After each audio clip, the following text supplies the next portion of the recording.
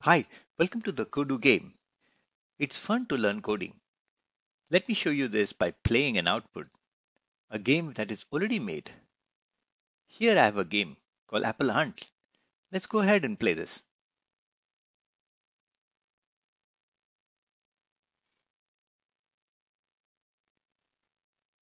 Whoa, I am the green Kodu. Who eats the apple first? 10 apple is the winner. Hmm. Oh, game over. So the red Kodu ate 10 apples. I only ate 3, the green Kodu. So I lose. Let's play again.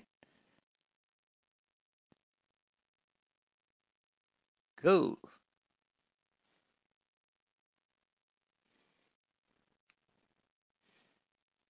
Ooh, yummy, yummy apple. Let me eat all of them.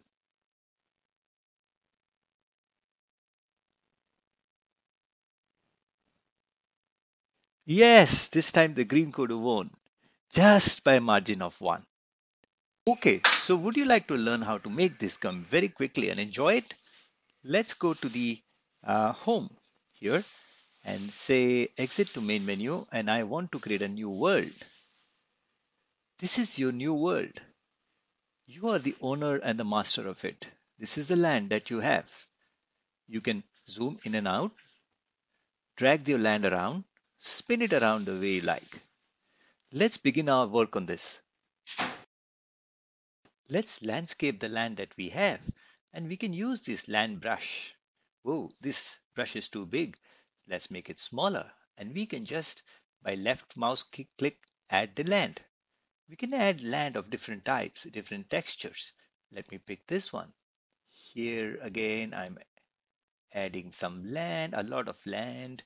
I can zoom back, and with my right click, I can also remove land. Let's put it back. I can change the line brush. Well, let's pick this one to create some paths inside. And you can make it as interesting as you like. You can also decide to raise some part of the land.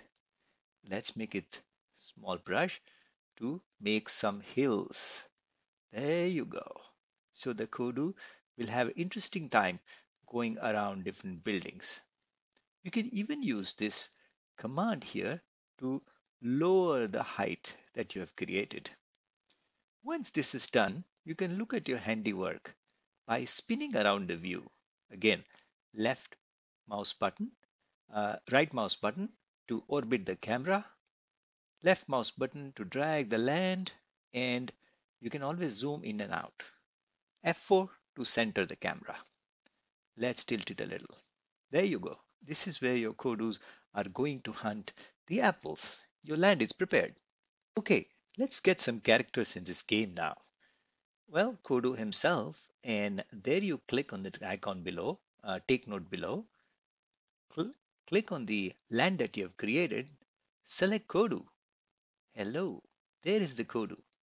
You can change the size of this if you like, make it a little bigger. Well, this is a shy Kodu. Let's ask it to turn around and face us. There you are. Say hello.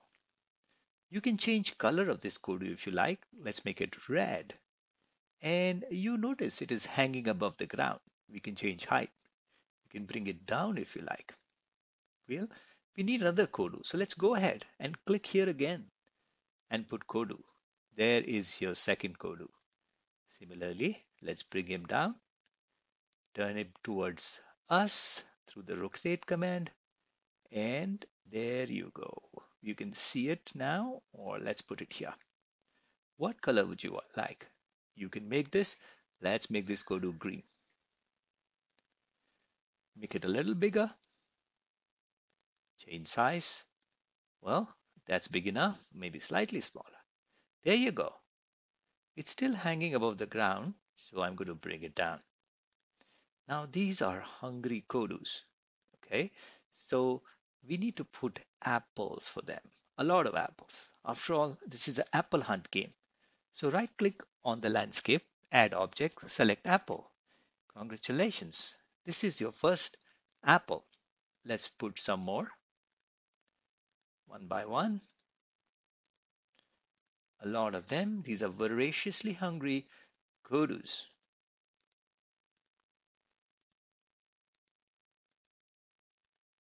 All right, now on to the interesting part of coding. Let's start programming our Kodus to go and hunt for apples. So we want our Kodu, when it sees an object that is apple, to move towards it. And when our Kodu bumps against that apple, which is an object, well, we want it to eat it. That's the idea. Also, when our Kodu bumps against apple, which is the object, we want it to count it. Remember, this is a game and this is green Kodu, so that the count is given to the right player. We also want to finish the game once the count is reached to 10. So let's look for the green one is equal to number 10. At that point, the game ends with the green Kodu as the winner. Let's do the same for our red Kodu. Now, the red Kodu, we want it to move slightly differently. We want it to move by the keyboard arrows.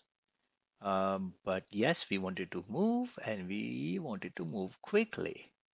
Again, when the Kodu uh, bumps into the object of interest, which is the apple, what else? We want it to eat it. And we want it to count. And when it bumps into that apple, we want it to count, but this time in the red score.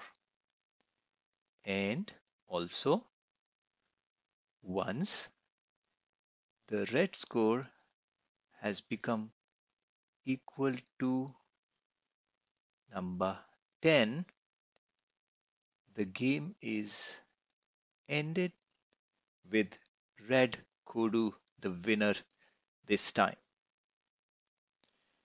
Great. So we are all set to do our first testing of our programs. Right. So let's test the program we have coded so far. We switch into the play mode and the Kodu takes over. You can see the green Kodu is already clocking up bytes, and I'm using keys as per the program to move the red Kodu, and there you go.